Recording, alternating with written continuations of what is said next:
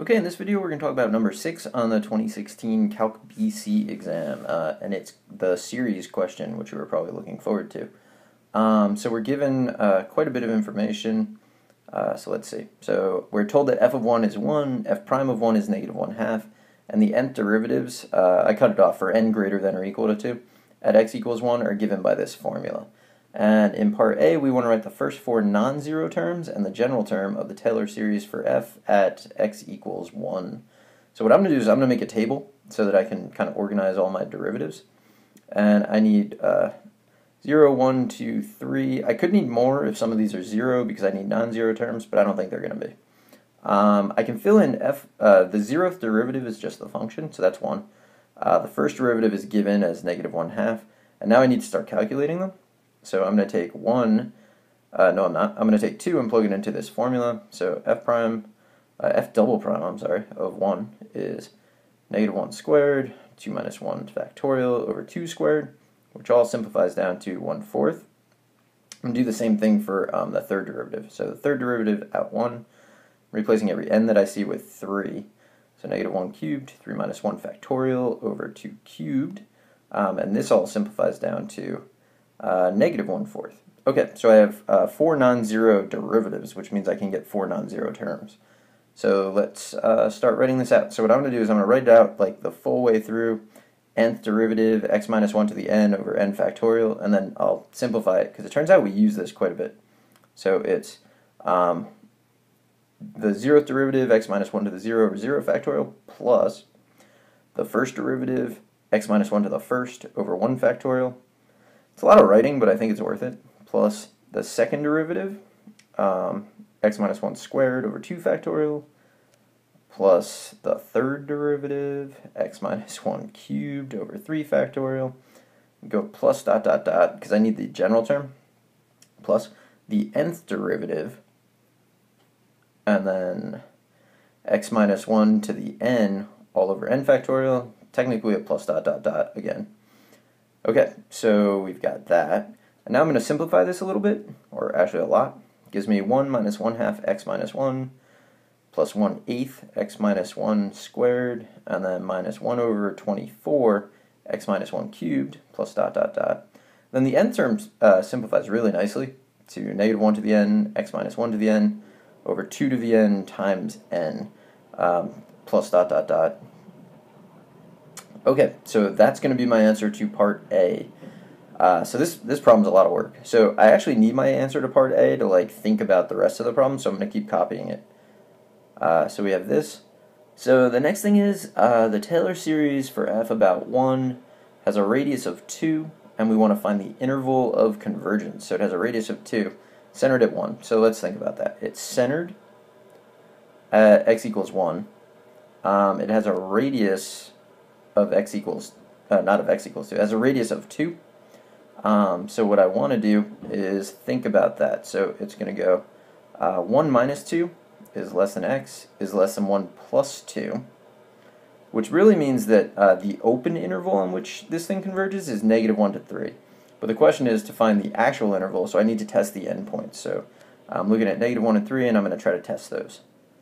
So this is a little harder maybe than usual. So what I'm going to do is I'm actually going to write a summation for this.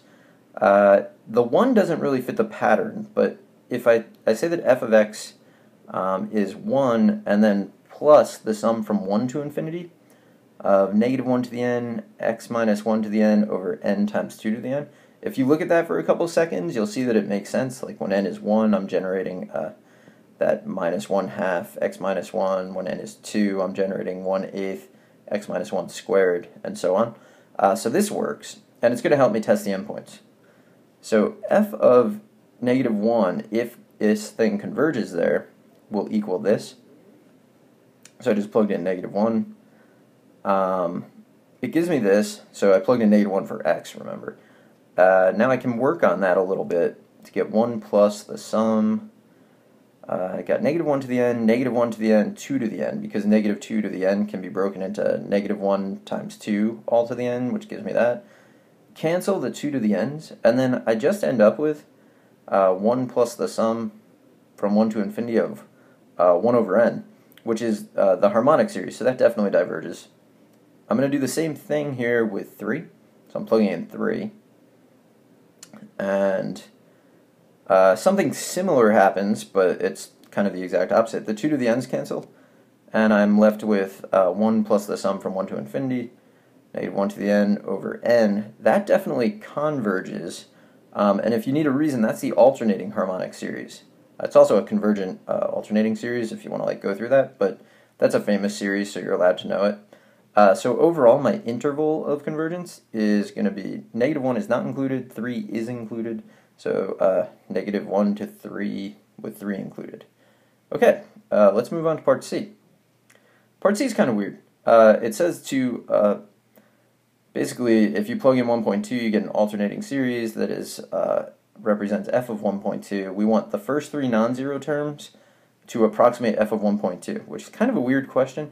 I don't know why they made that its own separate question, but anyway, f of 1.2 is approximately literally just going through plugging in 1.2 here to the first 3 terms.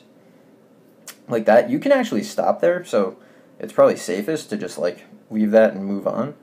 But it's tempting to simplify this, so I did. I got 1 minus 1/10 and plus 1 over 200, which ultimately simplifies down to 181 over 200.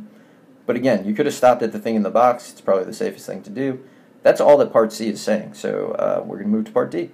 So part D, show that our approximation from part C is within 0.001 of the exact value. Okay, so that sounds like alternating series error. So the terms of the series alternate. So I like to write this down. They alternate, they decrease in magnitude, which is important, and they have a limit of 0. So if those 3 things are true, then the error in using any number of terms is at most the first term that you left off. So it's at most the magnitude of the first term left off, which is good because all we really need to do is find that extra term that we left off, which for me personally is bad because I can't see that function, so I'm actually just going to paste it at the bottom here. Okay, so I use the first 3, so I'm plugging into that 4th term there, the 1 over 24, blah, blah, blah. Okay, so the error must be less than 1 over 24, 1.2 minus 1 to the 3rd. So 0.2 is 1/5, so this is 1 over 24 times 1/5 to the 3rd, and then that, if you work it out, is 1 over 3,000, and 1 over 3,000 is definitely less than 1 over 1,000, as was desired. So we showed that our estimate was definitely correct within 0.001. That's the entire question. Again, it's kind of a lot of work, had a lot of parts, but anyway, I hope you found this helpful, and good luck.